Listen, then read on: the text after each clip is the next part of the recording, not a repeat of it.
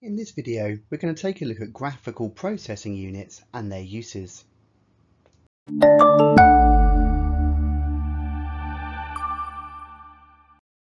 So an analogy is often used where the CPU is referred to as the brain of the computer. It effectively drives and carries out the overall operations of the system. And in the early days of computing, systems had a single CPU responsible for carrying out and controlling all instructions. As technology advanced, ever-increasing demand was placed on this single central processing unit. At this point, special coprocessors began to emerge. Now, a coprocessor is effectively any additional processor used for a specialised task. Its purpose is to improve the overall speed of the computer by executing concurrently or alongside with the main CPU, aided by a highly bespoke set of electronics. The most well-known type of coprocessor is the GPU, or Graphical Processing Unit. As the name suggests, GPUs were initially used for rendering graphics. As technology has advanced, the large number of cores in GPUs has been exploited to process many parallel streams of data at the same time, no matter what that data might be. The use of GPUs is no longer limited solely to graphics processing. While GPUs have thousands of stream processors, they typically tend to run slower than a standard CPU core. However, be very careful of simply saying that CPUs are faster than GPUs. CPUs are generic processing units, they're good all-rounders, whereas GPUs are highly specialised. GPUs are far superior in speed and efficiency for certain given tasks. Remember, CPUs and GPUs are designed with two different goals in mind, so they have very different performance characteristics. CPUs tend to excel at performing complex operation on small datasets,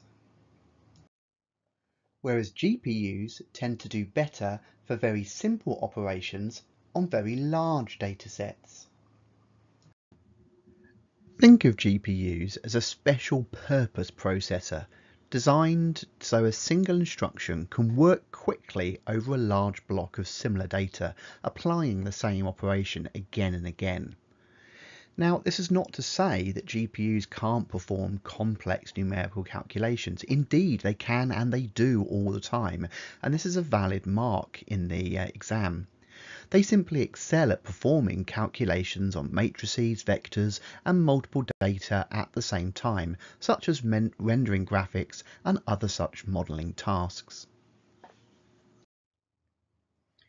So let's try and put this into some kind of context.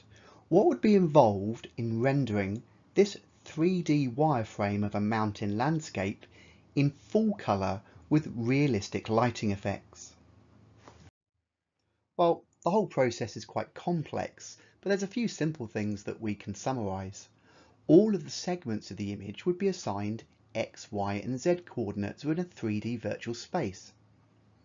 Every segment would be assigned a texture or a pattern. A light source would have to be assigned and given an angle, brightness and how it falls onto the wireframe. A camera source would need to be chosen for the image as well. Once all of this data has been plugged in, there would be a ton of calculations required to actually render the finished image. We'd need to do lots of arithmetic based on the X, Y and Z coordinates. We'd need to do lots of RGB calculations for the individual pixels. The X, Y, Z positions are typically stored as floating points, so there's an awful lot of floating point arithmetic needed. Once all the calculations are done, they're then going to run through every single pixel of the finished image from the camera's perspective and generate the 2D representation of the 3D space to display on a visual display unit. What we're talking about here is a huge number of calculations, many of which can be done in parallel. The result of one RGB calculation on a given pixel is not dependent on the results of any other. Typically, processing might look like this with for loops. For every vertex in the geometry, do this calculation. For every single pixel on the screen, do this calculation. The math calculations typically associated with graphical processing, SIMD, can take full advantage of parallel processing capabilities. Although a typical CPU might perform a single floating point operation quicker than a typical GPU, the GPU will be able to perform 1,000 floating point operations much quicker, due to the benefit of its highly bespoke design for parallel processing. From around 2006 onwards, we started to realise that this highly specialised SIMD processor technique could be utilised for operations other than simply handling graphics. This led to the birth of what some people call the general purpose computing on GPU, or GPGPU.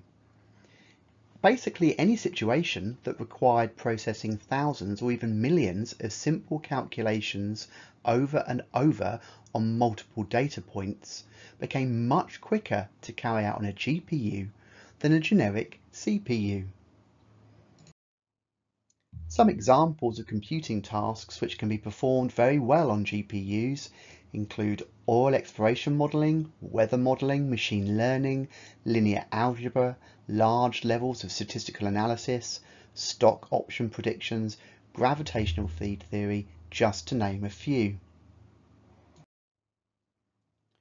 So having watched this video, you should be able to answer the following key question. What are the different characteristics of CPUs versus GPUs? And what else besides graphics can GPUs be used for?